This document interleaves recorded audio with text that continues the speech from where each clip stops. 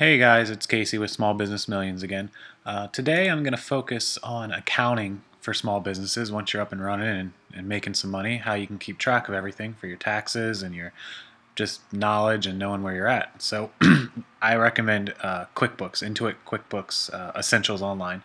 So the way that this works is you get a password, you sign up, get a name and password, and you can log in from anywhere in the country, anywhere in the world, really, anywhere you have an internet connection. So all you'll do is you can go right here to Google, type in Intuit QuickBooks Online.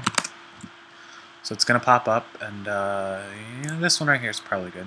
So we'll come on here. And you can get it for less than $10 a month. It runs anywhere from $10 to $50 a month. It just depends on your needs and what features you want. So here's one that I have. This is just a test one I have set up for one of my LLCs. It doesn't have a lot in it, but we'll show you how it works. So this is your main home page here. This will show you open invoices, overdue invoices, and ones that have been paid. So this is when you're billing the customer. You make an invoice for them, you send it to them, and then once they pay it, it comes over here to the green. If they get past the due date, say it's due February 1st, which today's the 31st, you can see that. If it was due by tomorrow and they didn't pay it, this would show up here and would tell you you have a $1,000 invoice that's overdue, and this shows you the last 365 days. Over here you can link your bank accounts, different bank accounts linked here. It'll show you your balances, so you can keep track of your balances right there. You can also put private mode on. I'll show you what that does. That turns off all your numbers in case you have somebody in front of you. When you're viewing it, you'll want your private mode off. This box, expenses, this shows everything that you've purchased or paid for. You can see it shows you a breakdown of what you spent as well. $14,000 on purchases, $2,200 on subcontractors, $243 on dues and subscriptions. That might be websites that you're a member of that you pay for, or gas or anything like that. $100 in bank charges, your monthly bank charge, maybe an overdraft fee, whatever it is that you paid for, ATM charge, and then everything else. And then it shows you your graph here that you can see the same thing, last 30 days, this month, this quarter, so good breakdown there. And then your profit loss statement. Total expenses $17,000, which is right here. Total income $56.45, which for some reason it's $56.76. I'm not sure where the difference comes in, but shows you your profit loss right there. So this is your home page, everything great. And then your left hand side. So we'll go down each one of this and I'll show you how to use it. You have a customer tab. Customer tabs are for people you're selling to, your customers. So here we sell on Amazon, we sell on eBay, and we sell to a marketplace called Raise. So those are our three customers. Open balances, 0. Again, they would show up here if they did have an open balance. And you can create a nice invoice right here for them. Create a sales receipt, create an estimate, create a charge, or create a statement. So very easy when you want to create an invoice.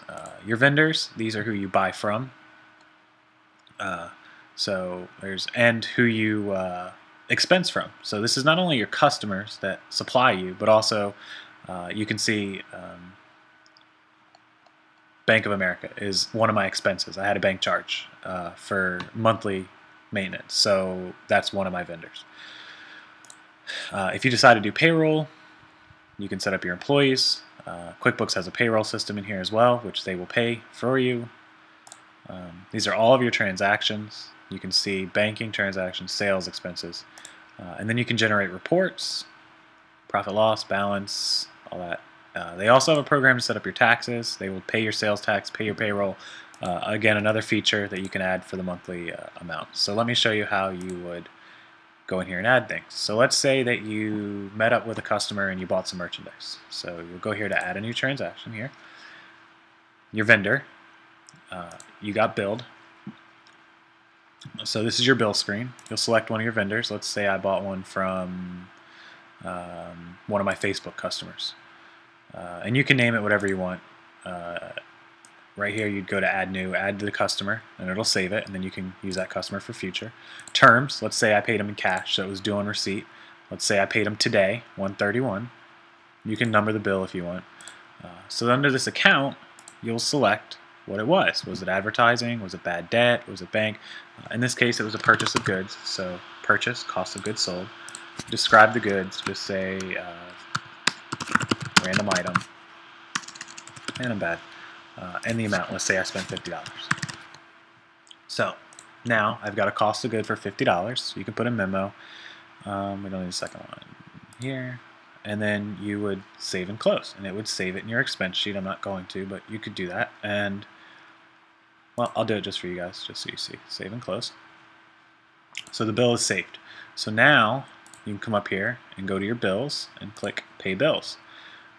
This is the great thing about QuickBooks. Select it and pay it.